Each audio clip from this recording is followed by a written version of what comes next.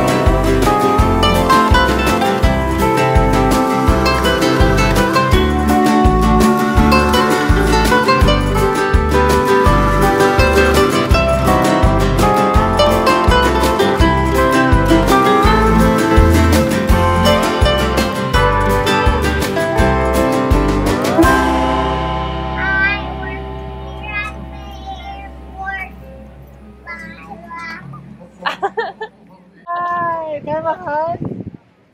I miss you, buddy. Aww. Hi, I'm Phil. And I'm Natalie. And you're watching Our Daily Faith.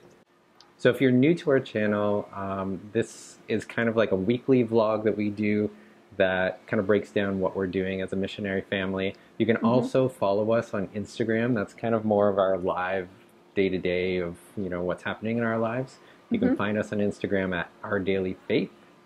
If you're interested in getting notifications on when we have new content available, you can sign up to get text messages at 902-905-6337.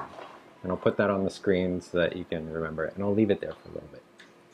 Awesome. You can also catch all of our content on Patreon. And we are a missionary family, so that is a way that you can help support us. We also post prayer requests to that to Patreon. There is a free app that you can download to your phone, whether it's Android or Apple-based. Whether it's Android or Apple-based. So go check it out. It's patreon.com/ourdailyfaith. Yeah. So we're here in Hawaii. We're here in Kona, Hawaii, or Hawaii. Hawaii. Hawaii, as the natives say. Yes. And it is hot. Like you walk outside and you're drenched in sweat in like 5 minutes. Yeah. But you don't need to exercise because just walking out the door and taking a couple of steps, you're sweating like crazy.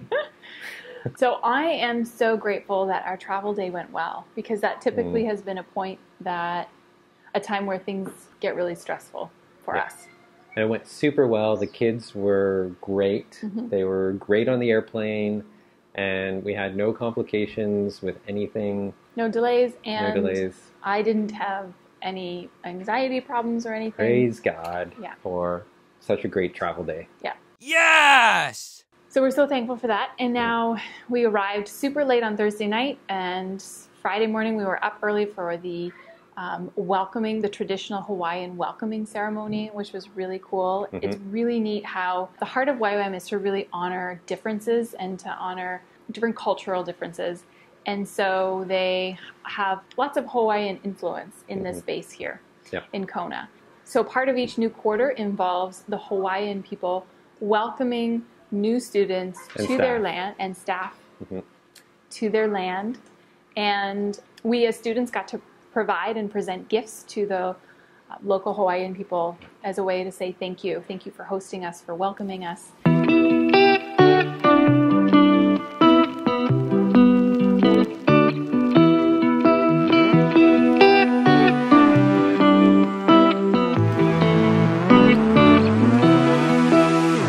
Hey, I'm here for you. Are you reading every message I send to you? Love is overdue, but you know that I could never give up on you.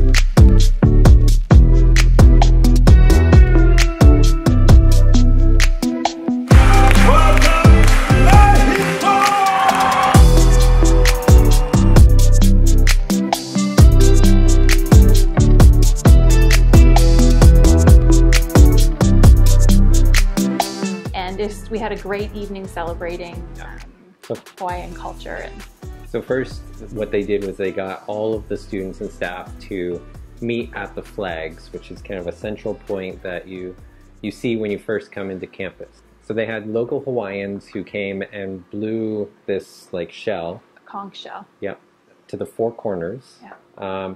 And then they invited us to all remove our shoes because we were standing on sacred ground. And then they had us walk in the silence up this path to Ohana Court. Now, Ohana in Hawaiian means family, and that's the place where all of us on campus as a family come together to worship God.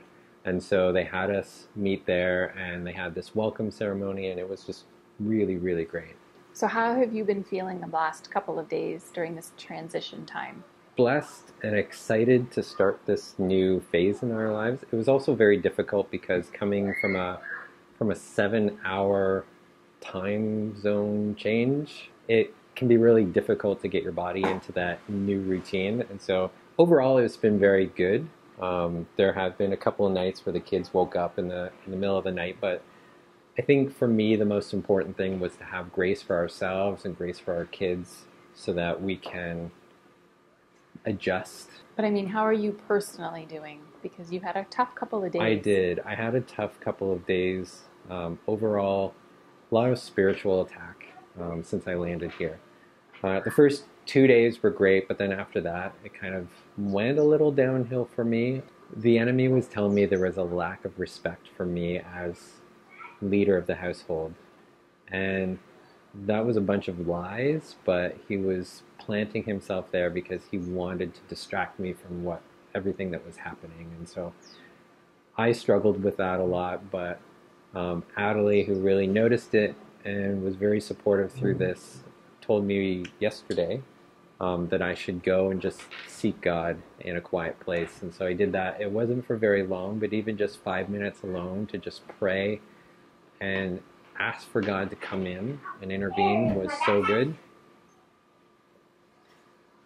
And it just really set the stage for him to dispel the lies that were happening in my life at that time. Want to come and say hi? Hello. How do you feel about being in Kona? Good. I went to foundation school. And what did you think about foundation school? Good. Bye-bye. Bye, honey. Good luck. Yeah, so getting alone, getting away, and just having a couple of minutes of prayer time and to reconnect with the Father was really good, because then he cleared the air for me for all that spiritual attack that was happening. So from that point on, it's been so much better, and I've been feeling a lot more at peace and a lot more in God's presence, which is ultimately why we're here. Mm-hmm. What is your hope for this quarter? I think my hope for this quarter is for us to really draw together nearer as a family and to really pursue God together as a family. I'm really excited to see how the kids are going to grow and the things that they're going to be learning. So we're getting to meet some really great families. I think the really cool, exciting part about Family DTS is to meet other families and develop and run with other families during this season in our lives. And we've met so many cool people who have, similar to us, have sold everything and decided to follow Jesus with all their heart, soul, and strength. And so it's really cool to get to know these people and get to run with them for a season, which I think is really exciting. Mm-hmm. And we get to hang out with our friends Trent and Siobhan, which is always fun and always a pleasure. I love that family. And lots of other amazing families that we had met last year when we were in Kona. Mm-hmm. And it is so amazing. I am so happy to be able to see all of our friends again. So for anyone who's considering doing a DTS and thinking about coming to Kona to do a DTS, do you have any sort of tips for arrival? Well, we had a game plan for when we arrived, so that we had an idea on a couple of things that were scheduled on Friday, and then we had a break on Friday afternoon. And typically arrival day is on a Thursday, but then we had activities scheduled Friday morning, and then you were taking the kids Friday afternoon, and I was able to go out and do like the big Costco run. Our top 3 tips for arrival. Ready? So our top 3 tips for arrival. Number 1, Plan out when you're arriving and what you are doing the next day if you have a schedule. Plan to do a run to Walmart, Target, or Costco. There are no shuttles to Costco, but there are shuttles on the Friday to Target and Walmart. You're going to want to get yourself set up this weekend because when you jump into DTS, you're going to be really busy and you're not going to have a whole lot of time or energy to do things outside of that. So get yourself set up. If you need to go and get a fan, if you need sheets because you didn't bring them because you can easily buy them at Walmart or Target, go and do that. Have your stuff set up that first, day or weekend. Tip number 2, get some food for the weekend. Even though your meals are included in your price as a student of what you pay for your fees, you will want some food for outside of that. And on Saturdays and Sunday, like Saturday's breakfast it's a brunch. It's not breakfast and lunch, it's a brunch. And it's from 9 to 11 and you will wake up, especially if you're on Eastern time or anything like a couple of hours in the time difference if you've come from the Eastern direction from Hawaii, you will wake up early and hungry. So to have a little bit of food that's like healthy and it's not like candy for the first morning is really helpful. Whether you bring that with you or get a chance to go and get something, because that was a really big shock for a lot of people that I talked to. Tip 3 is be friendly and open. You only get one chance to make a first impression, and it can be a lot harder to come back from kind of if you're feeling cranky and you're jet lagged and you're not quite feeling like meeting a bunch of other people. But seriously, like that first weekend, that first week when you're coming in, smile. Even if you don't feel like it, it will lift your mood up. And be open and friendly to people and meet people. When you need to rest, go and rest, but just try to be open and connect with people because you're going to be running with a lot of these people during this quarter. And trust me, your quarter and your outreach will go so much better if you really are intentional and you invest in building those relationships. So those are our top 3 tips for arriving at YWAM, specifically in Kona. I'm not sure if other YWAM bases operate similar or not, but those are our top 3. And if anyone is interested in getting a room tour or some tips on living in dorm living, let us know because we're thinking about doing a video. So if that might be of interest to you, let us know. Yeah, you can message us on Instagram at Our Daily Faith. That's it for now, everybody. Thank you so much for watching. Thanks for watching. Have an awesome week, and we'll see you next week where we will break a little bit more into what we're doing in our Family DTS.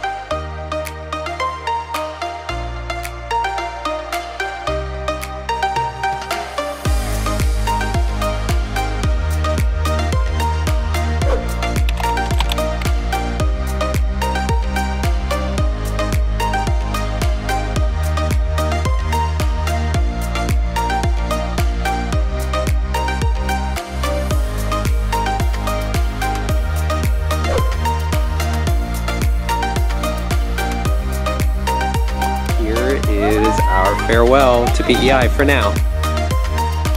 And there is water shooting out of my ice fingers.